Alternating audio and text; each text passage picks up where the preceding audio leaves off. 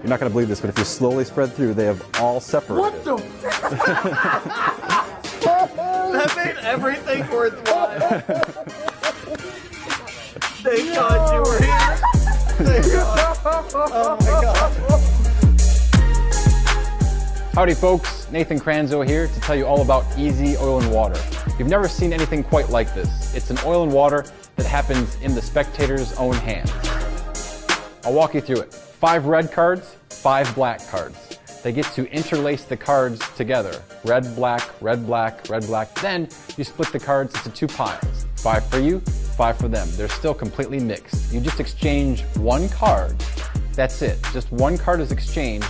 They make all the decisions. After that 1 card is exchanged, it's over.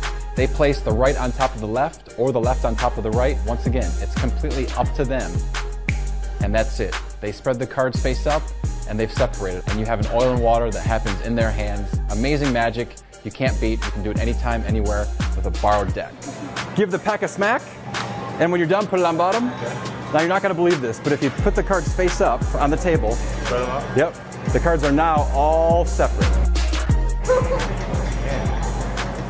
How is this happening? This is the kind of oil and water that will turn your spectators' minds inside out.